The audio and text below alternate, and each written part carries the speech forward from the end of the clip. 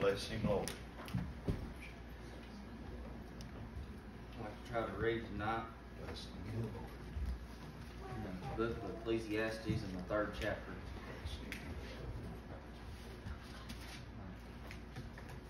Woke up this morning, early this morning, before I really needed to get up, start to get ready for church, and got down and tried to pray and got my Bible and was trying to read, and thought, well, just my carnal mind, the thought crossed my mind, well, you don't have to read a whole lot.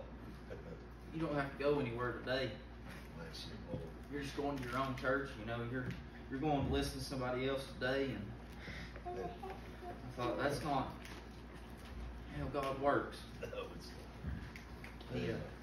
He didn't say to be prepared when I had been called or when someone had asked me. He said to be prepared all the time. Amen. I was trying to read, trying to get my heart settled on something. I just couldn't get anywhere today, and I got down to pray, and Mom and Dad already left to go to our church, and just me there, and got down to pray, and said, Lord, I don't have nothing, and Lord, I don't want to go empty. And as I was standing up, this chapter came to my mind, and I didn't know where I'd go with it. I still don't know exactly how we're going to go with it, but this is what was laid on my heart. So in the 9th verse of the 3rd chapter of the book of Ecclesiastes, it says, What profit hath he that worketh in that wherein he laboureth? I have seen the travail which God hath given to the sons of men to be exercised in it. He hath made everything beautiful in his time. Also he hath set the world in their heart, so that no man can find out the work that God maketh from the beginning to the end. I know that there is no good in them, but for a man to rejoice and to do good in his life. And also that every man should eat and drink and enjoy the good of all his labor. It is the gift of God. I know that whatsoever God doeth, it shall be forever. Nothing can be put to it, nor anything taken from it. And God doeth it, that men should fear before him. That's where the Lord would guide in reading tonight. Bless him, Lord. As I was trying to read through this today, I started there in the 9th verse, and the thought that came to me Bless him. in the 9th verse, when it says, What profit hath he that worketh in that wherein he laboureth? Based on the historical records and whatnot, Ecclesiastes was penned down by Solomon. Yeah. If you think back to the book of 1 Kings, in the 3rd chapter, Solomon was blessed by God. He asked for wisdom, and God gave him more riches than any man sent before or since. That's right. He was the richest man to ever walk this world, and the wisest. Yeah. But here he's saying, What profit hath he that worketh in that wherein he laboureth? All the work he ever did, and he had more riches than any person that's ever walked the earth before or since. And he says, what good is it? What good is all the riches that God gave me? It profiteth nothing. Yeah, bless him, Lord. And that's the way my life is. I can go work and I can try to make money. I can do whatever. Yeah. If I make $5 or if I make $500, it won't matter. Yeah. We have to work. We have to try to provide a living for ourselves. We have to live on this side. And we have to work to try to make that living. I mean, that's how God instituted it. He said we will work by the sweat of our brow. Amen. Yeah. But what does our labor profit us? Yeah. Blessing, Lord. Beyond just providing us a living, a sustenance to live. Blessing, Lord. And as we read on down through this, it really struck me from the 9th verse down to the 14th verse. In the 9th verse, he's talking about what man can do. Yeah. What good is it that when man tries to do something? And then in the 14th verse, he says, I know that whatsoever God doeth, it shall be forever. Amen. Nothing can be put to it, nor anything taken from it, and God doeth it, that men should fear before him. Yeah. We in the Old Testament times, we had to try, well, not we. We were excluded. We weren't part of the children of Israel. We were the Gentile people. Yeah. Mm-hmm. We weren't counted in that number. We couldn't reach God. Bless him, Lord. But the people at the time had to take a lamb, and they had to take it to a man. Yeah. And that Bless lamb him, had to be Lord. sacrificed by their priest. Their high priest had to take those offerings and sacrifices and make offerings to God. But what profit had those earthly sacrifices? We took something that the Bible told us to take it, and if whatever we sacrificed had to be without spot, without blemish. Yeah. But yet the greatest sacrifice in the Old Testament you can ever read of, it was only good for a certain amount of time. That's right. When you went right the way I am, when I walk out that door, if I had to sacrifice a lamb, every time I sinned, I wouldn't get out the door before I'd have to come back in and sacrifice another lamb. It would profit me nothing. That's right. I would have to come in and go out constantly trying to make sacrifices. But in the 14th verse, he says that whatsoever God doeth, it shall be forever. The Lord, He gave us a lamb, He gave us a sacrifice, and by His hand, His Son was killed and sacrificed as a remission for our sins. That's right. And this verse, when it says shall be forever, you know, He came to me and He sacrificed His lamb and He put it in my heart. He saved me. Bless him, Lord. And I was an 8-year-old little boy, and I've still got it. Amen. I haven't had to have another sacrifice. Amen. And for 2,000 years, some odd years, however, exactly, that since the Lord rose from the grave, we haven't had to have another sacrifice. It's been Amen. good. Thank you, Lord. Bless him, Lord. Amen. It was good enough 2,000 years ago Yeah. to say even it was good enough 10 years ago when I was saved, and it's good enough today. Amen. That's right. This church has a burden for some lost people. Yeah. I can tell by the way Amen. you request your prayers for them. Bless him. We got to have that burden. Amen. But when we try to talk to them, or we try to lead them here, we try to get them down to this altar, try to get them to pray, what's that going to profit us? Yeah. But when the Spirit comes by and the Spirit Yeah. That's where it's leads at. into that trouble tonight, if you've got lost people here this morning, if they were here tonight and the Spirit came by, He could trouble them tonight just like He did this morning. Amen. But we can't do that in ourselves. That's right. The best I can do every single day, I can try to live the cleanest life that I possibly can, and I can't do good enough Bless him. to be able to do anything for anybody else that would profit them anything. Bless him. I can come to your house and I can try to help you do something, and we might get the problem fixed, but here in a little while something else is going to break. That's right. And you're going to need something else fixed. And I can replace a part on my truck, and Yeah. 6 months from now, a year from now, that part's going to break again. I'll just have to replace it again. Yeah. It doesn't last. But when God comes by and He troubles your people, it'll last. It'll stick with them. Yeah. Yes, sir. You know, if you came in and you were troubled this morning, and you went out that door, you didn't leave, and that burden just go away. You know, we can't. If you came in this morning, you were worried and burdened about some lost soul, you left with that burden. Bless him, Lord. It'll stick with you. You know, I have to go to my house and I have to pray at my house just like I do here. Yeah. Amen. If we're only praying for our lost people while we're here, then we don't have a burden for them like we ought to. Amen. But we have to get to a point where we can just take that burden, and when we get that burden on us, the Lord said He wouldn't put on us more than we can bear. That's But right. when we get that burden, and that burden starts to get heavy, and we know we can't do anything, you know what? That we get that weight on us. We're trying to go forward, and Yeah.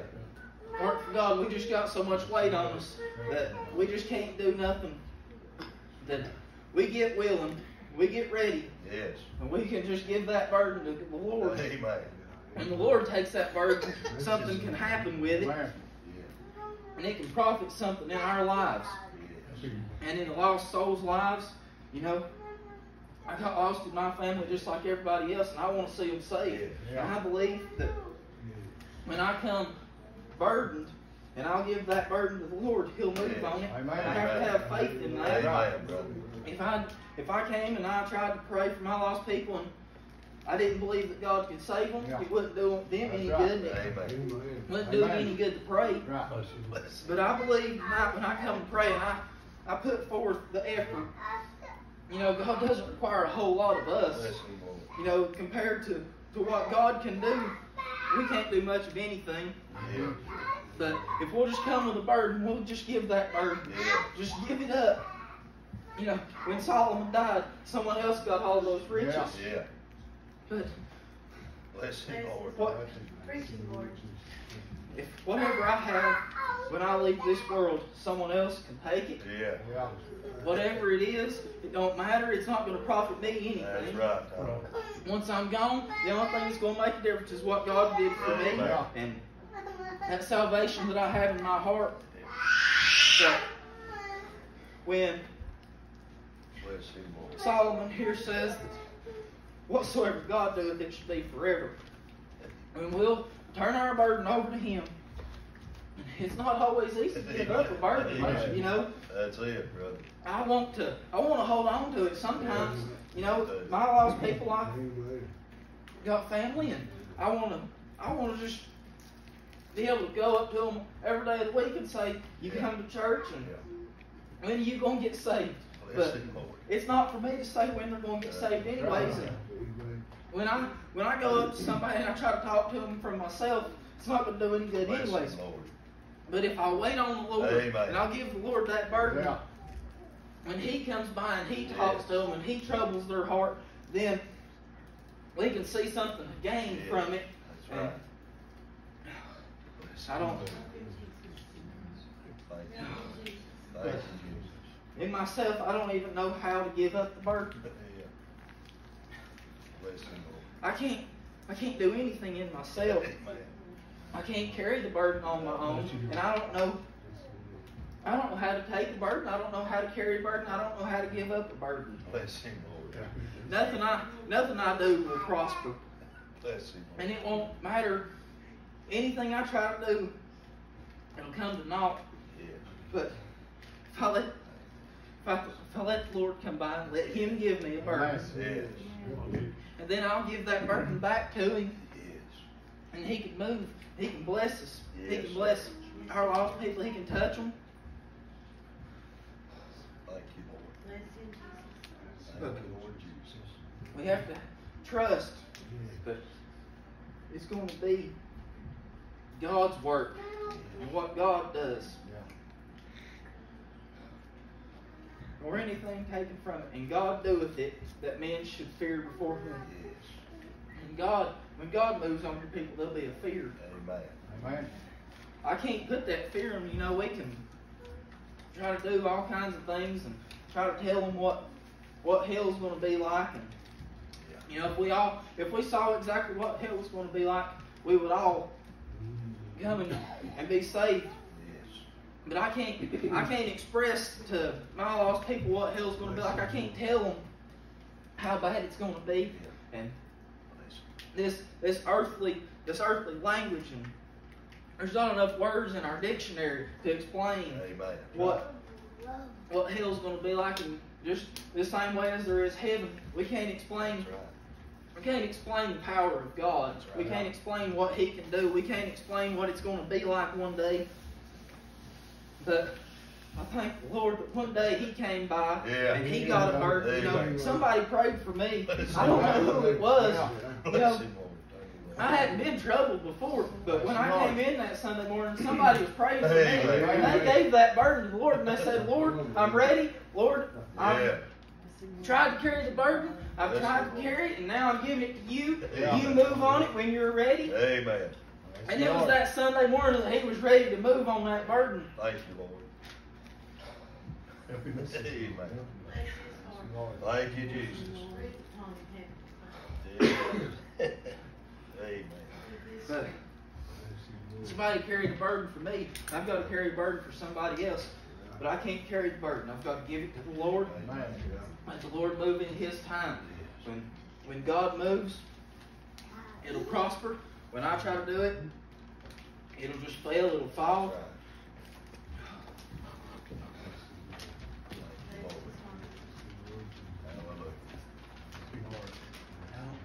I don't know how for us to go with it. I know. I guess it ain't much, but try to just follow the Lord. That's all we can do. I can't do anything else. I guess we already said that, but if I came here and I was in myself, tried to get up here, wouldn't do me any good, wouldn't do you any good. But when the Lord when the Lord puts a burden,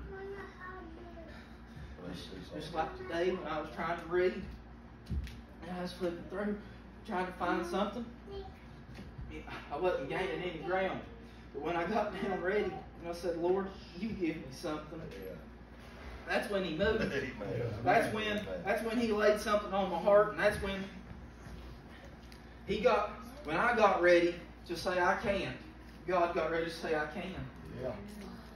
I was sitting on the bench and I thought, well, I guess they're ready for me. Y'all wasn't ready for me. I can't get up here and I can't open something up out of this. I can't just give you something. I wish, I've said it before, I wish I could just take what the Lord puts in my heart and I could just reach and hand it to you. Because, but I can't. I can't give you what God gave me. No, that's right. Oh, Thank you, Lord. every one of us, if we could save people, we'd save everybody we saw. Amen. Yeah. It's not in us. And I believe God wants to save everybody we see.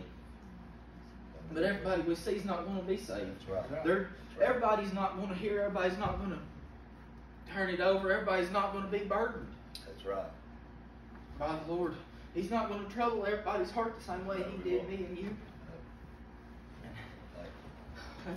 That's hard to swallow in our walk, But I believe if we pray for them and we say, Lord, have Your will. Yes. If You want to save them, I know You can. Yes, sir. And we'll pray for them, and we'll get our burden. Yes, sir. If we'll let Him give us a burden, instead of just, I try to pray for my family. I love my family. Amen. I want my family. When I die, I want my family to be where I am. Yeah. But if the Lord gives me a burden out of your family, that's who I'll worry about. Amen. Until the Lord gives me a burden, I don't have a burden. That's right. I can't come up with a burden for myself. That's I right. have to trust God. And when He says, pray for this one, Yeah. that's who I need to pray for. Thank you. But we can't do anything in ourselves. But if we'll trust God and let Him work, let Him do it in His time, He don't go by the clock. That's right.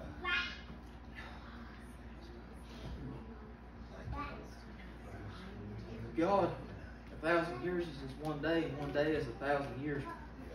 If time lasts another 1,000 years to God, it'll be just like He was waiting one day. That's right. If I pray and I say, God, save one lost soul. I don't know if God came by and said, just save one soul. And He didn't tell me who, and He didn't tell me when, and He didn't tell me where.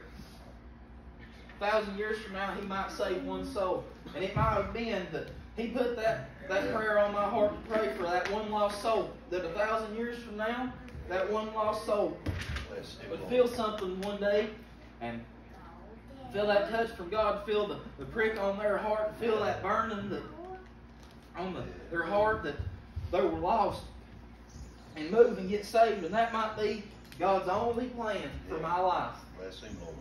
It might be all He needs from me. But it'll just be like one day. It'll just be like, to God, it'll be just like saving tomorrow. Yes, that's right. It's hard for this flesh to want. We don't want to wait on anything. We get mad if the drive-thru's running behind, but God don't work on our time. Amen. We have to trust the Lord. Amen.